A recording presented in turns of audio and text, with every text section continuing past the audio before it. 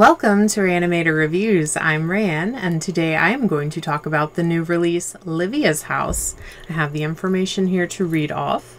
Inspired by true events, Lyvia's House follows a young journalist who, after moving into a new home with her new lover, begins an investigation into the disappearance of an Italian artist, who is Lyvia, with links to murders that happened 20 years ago.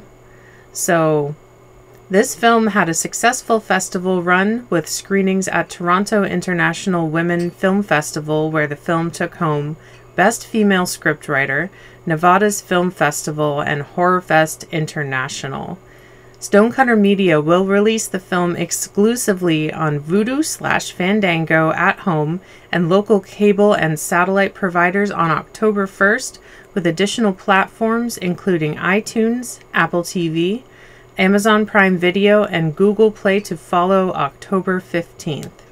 So, as I said, the film does center around this Italian artist, Lyvia's home, and it was left to Johnny, who is the boyfriend of our main character, Tara, and he invites her to stay in the home with him as Lyvia had to unexpectedly go back to Italy for some sort of project, so she would be there for a prolonged period of time. I don't recall if he was just given the home or if she's like, hey, if you want to stay here, that's great. But he decided to invite Tara, to stay along with him. He does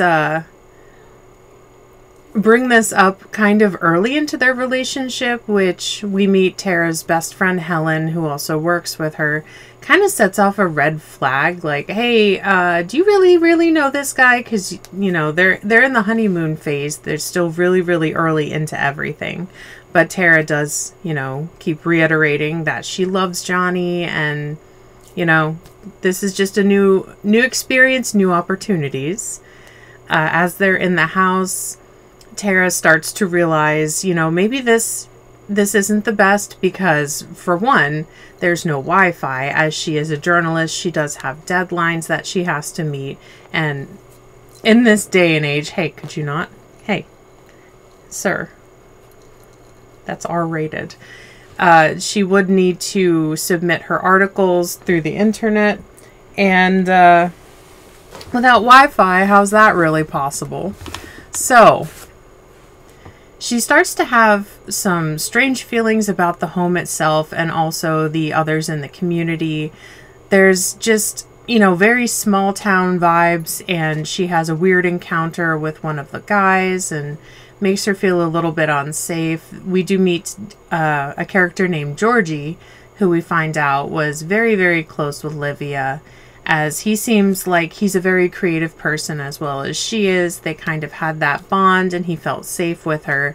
He seems a bit lost since she's not there, so he does come back to the property pretty frequently, which I get, but also it's not super cool for Johnny and Tara that are there when he's peeping in their windows, so that starts a whole shitstorm. And Tara just starts to notice things that seem off. She might be hallucinating vermin. She keeps bringing her concerns to Johnny, who kind of dismisses them. And I understand everyone has separate lives too, but, him being so tied up with work as an architect and being so tired doesn't really make up for the fact that she can't do her work or communicate with anyone if he's not calling the Wi-Fi guy back. So there's layers and layers to this, and I felt like the atmosphere was really tense. It is a slow burn. It's a longer movie. It was over 2 hours, I believe, which sometimes I struggle with a slow burn just because I have such a short attention span and I want things to just keep happening and happening. We did get glimpses of that in what could be dream sequences, what could not be, that did keep you engaged. It is like a true crime, paranormal kind of vibe to it. And I feel like that was definitely expressed more so towards the end. I do like that they really did flesh out Tara's character, that she's not like a damsel in distress at all. She's, taking the steps to try to figure out everything on her own so she can build a case, because she is a journalist. That is what she does, piecing things together. I liked that Helen's character was so realistic and basically saying everything that, we as the audience would be saying, like, girl, did you think about this? Did you really think it through? Maybe you should get out of there, screw whatever thing you're trying to build here. You need to think of your personal safety. Which, that's real life. I like that. At the end in particular, there's several moments where you're like, holy crap. Also, ew. A lot of ew. And then, holy crap. Like, what? Like, how and why? Why? But I did love the direction that it took. It was wonderful. This movie is not at all gory. There's some blood here and there, but it's not the usual fare that I look for, which is fine. But, if you're more into like a thriller mystery with some paranormal and horror elements, this would probably be your bag. If you're looking for like a straight up gore fest, like, this is not it. But maybe if you're dipping your toes into horror movies and you do really like psychological thrillers, this would be a really great option. What did I like about this movie? The way it was shot was gorgeous. I love the use of color.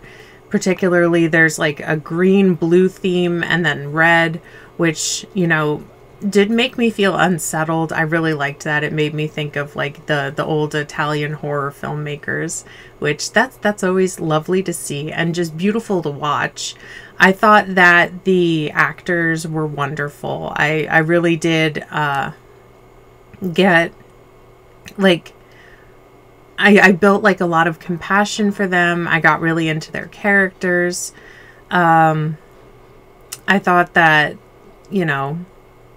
it was more realistic than not. I feel like a lot of people, this is how you would react, which is nice because you're not like, well, this is ridiculous. This is a film.